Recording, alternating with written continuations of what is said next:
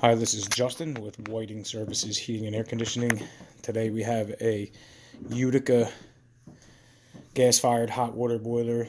This is a 90% high efficiency boiler. This boiler has several issues. Main issue is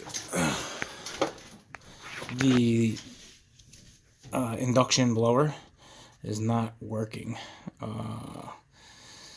The control board is sending power to the fan, and the fan is not running. This is a combination induction blower assembly with a negative pressure gas valve. So gas valve bolts right to the blower, and it pulls air right through like a little venturi, and then pulls the gas in, mixes it, and then sends it on in to the burner. Got the new one over there, and I'm going to be swapping that out. That process entails removing some screws on the gas valve assembly, removing these bolts back here, Allen keys. There's 4 of them, and I believe that's it. Done a few of these before. These are basically kind of the weak link in these Utica boilers. That's the part that I always see going. Aside from the hot surface igniter, they tend to go a lot too on these boilers. This particular boiler saw a couple other problems while I was here. Expansion tank. You can see it's not supported in any way.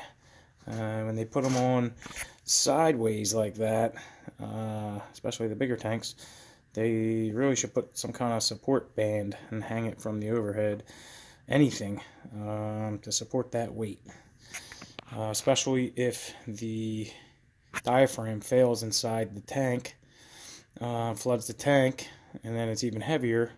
It has a heavy downward pull in the tank, and it can actually pull the tank right off that little fitting there, especially if it has some rust and corrosion, which this one does. This tank definitely looks like it's getting ready to come off. And I actually checked the little Schrader valve in the back there. This guy, you want to depress that little core, and you should get air pressure out of there if you have a good diaphragm. I did press it and I got nothing. So didn't get water. Typically when you have a ruptured diaphragm, you'll get water. Didn't get water. Instead I got nothing. So could just be that the valve is bad and the pressure released. So in any event, that tank needs to be replaced and really should be installed differently. We like to hang our tanks straight up and down, so they don't have that problem. Let's see. I believe that's all that I saw was going on here. Might be some issues down there with the condensate. But I'm going to get started on this fan and at least get the boiler operational, because it's about to get really cold this week.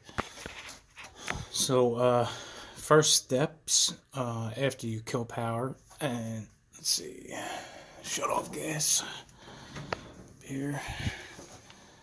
It's going to be removing these bolts. There's 2 of them. One's here, and it is a Torx head. Let's see what size it is. Looks like T25. So T25 Torx. There's 2 of them. There's one here, and there's one around the back. It's tough to get to. I typically use my snake driver flexible tip to get around back there, connected to my gun. Works pretty good. I got it disconnected now, so those two are off. Going to disconnect wire. Let's see.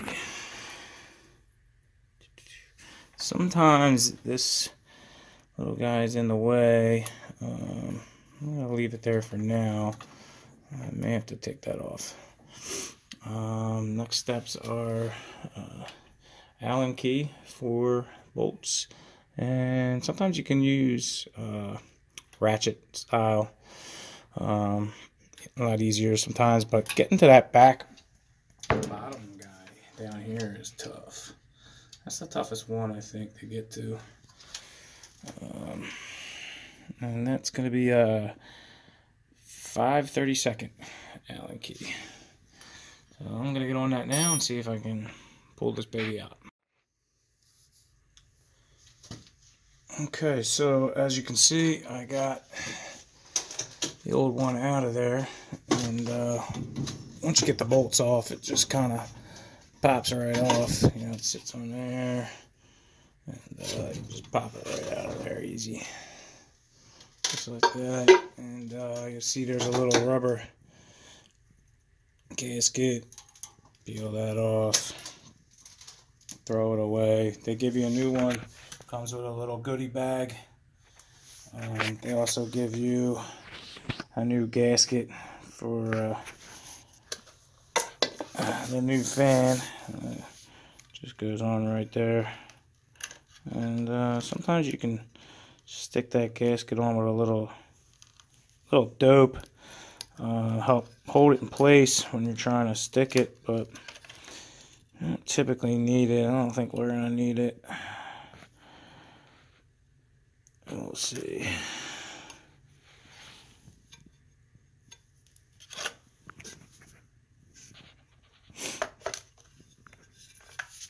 So, let's see.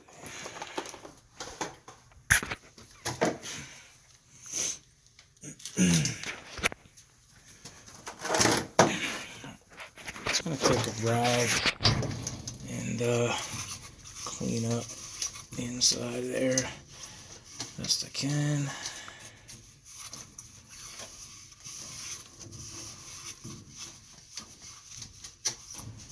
Any dirt.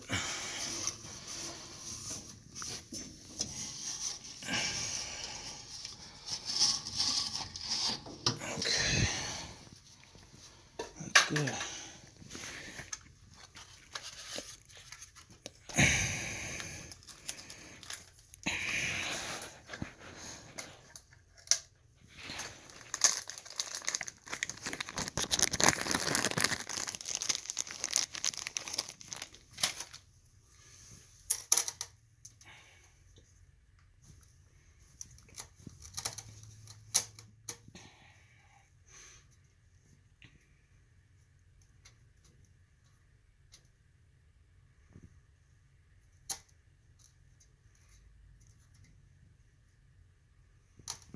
Seems to me like it would be a better idea to put the gasket over here. It might stay in place, I think, a little better when I go to put the new one on. I'm going to do that. So what I'm going to do now is take my new guy and just kind of get it on in there.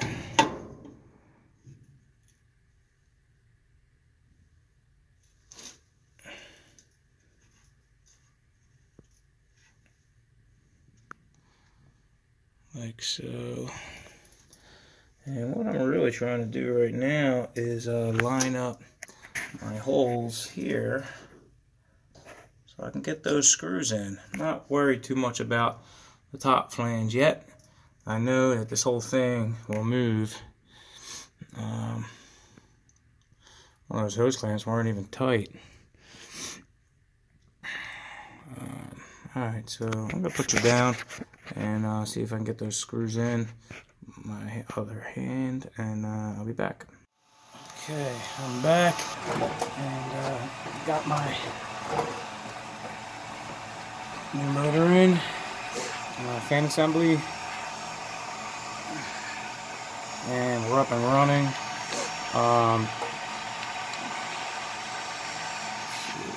All I did was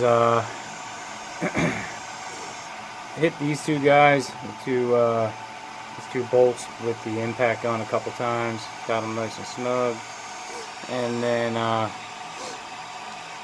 put my 4 bolts in up there on the flange. A little tricky sometimes getting that one in. This flange on in the back, there's a rubber gasket that's got to go in, and with that one, I usually just try to get 1 bolt in through the flange, usually this guy up here first, and then after that I try to get the other side in at the top, and then I'm pretty much lined up. The hardest one is that one way down there, the bottom right.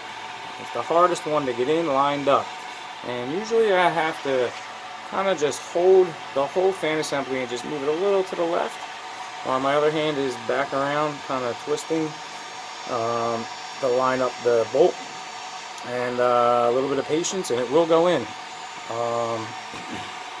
Don't try to force anything, just take your time with it, and you know, when you're tightening down, just go, you know, a good star pattern, you know, do the top over here, and then the bottom over there, top up here, bottom over there, you know, and then work your way around. Get everything nice and snug. Don't over tighten, strip it out, and don't leave it too loose. That's definitely something you don't want to leave loose right there. Don't want to damage that gasket.